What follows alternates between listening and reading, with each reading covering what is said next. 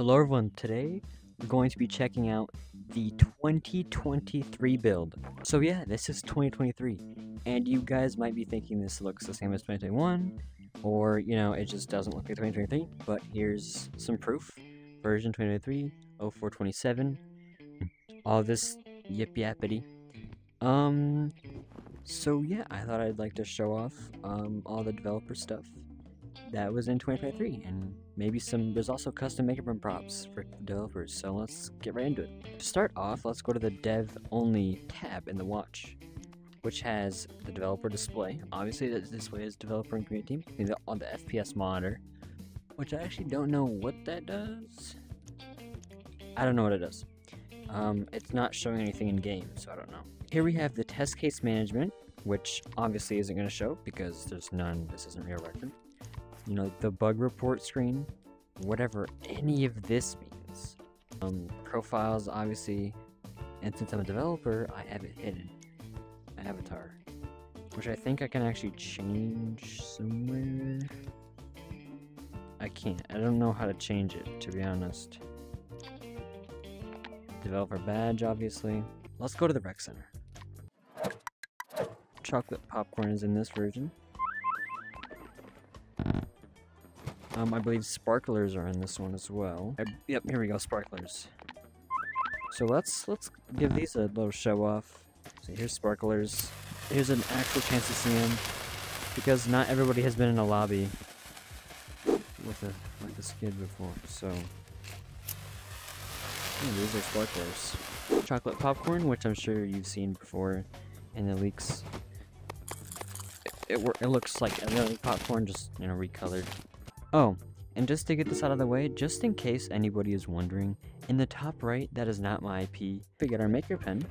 Here we have the new maker pen UI, and there's actually dev and debug only settings in the maker pen. So if we look here, we have an ignore ink button. This ignores the ink limit. Always enable circuit snapping and auto detach object board removed. I haven't tried those out, so I'm not sure what they do. But there's also a dev section inside the watch. So if we go and find developer, sandbox Apple Music promotion. This is the button that was in the rec center for a little bit. This had the little Apple Music promotion. Here's the performance tab. This is to monitor performance and stuff. There's a lot going on right here. There's nothing really that I understand, so I think I'll just leave that like that. So yeah, I have the Friendotron, because, once again, developer, and it works, and I can send guests to people if other people are online, but nobody is. Here we have, cannot place additional keepsakes in this room. Oh man. So this is the keepsake. These are inside invasion events. And here we also have the icebreakers, which again are another developer only prop. So I have all the pop-up shops. Yeah, this is, oh yeah, sparklers in here. I don't know why it spawns backwards. Just more pop-up shops. I believe there's also developer circuits. Yep, dev circuits. Big debug chip. I wonder what this is. Does this take up a lot of ink? No. Chip settings, room owner lock.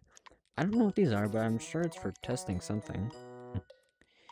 Here we have debug log, player outfit, get equipped avatar item tags, request post game rewards. This is used to give yourself items. I believe there's also developer circuit v1 chips, so let's go ahead and see if we can check those out. Alright, so I found some of the dev circuits v1 chips. Here's the event, or the event broadcast. This is how you broadcast to other rooms, how they did in events. Here we have the paintball circuit boards that they use. Here's the unit cube. I'm sure you guys have seen this before. Alright, so I've actually found a hidden button. So we're going to go ahead and mess with this.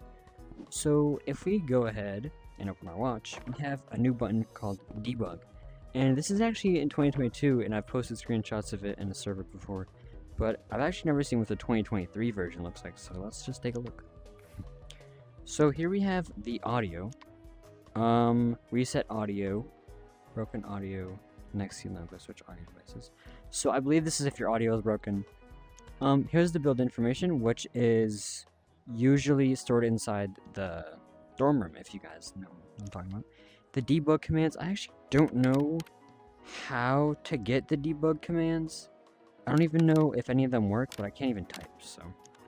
Throw turning. We're gonna do multiply. We're gonna put this all the way to 20 and see if that does anything. So if I just barely throw the ball, it literally went flying. Let's turn this one up as well. Let's go ahead and just... Dude, it goes flying if I just barely touch it. Whew. Dude, that is awesome. Okay, so turns out I can actually show you guys what it looks like to create a broadcast event. This is the events like RecCon, where if you look at somebody else broadcasting above their head and they're in every single instance, they don't have to be in just one room themselves. So if we go to create new event, and we can actually change all the settings. So let's say our event name is going to be this. Cover photo, we can take one. I don't know why that's on. Description, blah blah blah. Event location. If we just put @coach, it'll let us search. That sounds like what it does. Oh, it does. Wait, it works in 2023, but it didn't used to work in 2021. So let's go to the Zest Center. Have that be default. Public. Overflow instances allowed. Shared room chat. Who can broadcast? Room owners and hosts. Who can request to broadcast? It's everyone. Main tag. All of them. Save event. Obviously it's not going to work because it doesn't work yet, but I mean, yeah, that's what it looks like to show that. I couldn't find any of the dev things, so yeah, let me know what you guys think about all these developer things in the 2023 build. This is actually really fun to showcase because I've actually never seen these before myself, so we both experienced them at the same time. So yeah, I'll see you guys later, and bye.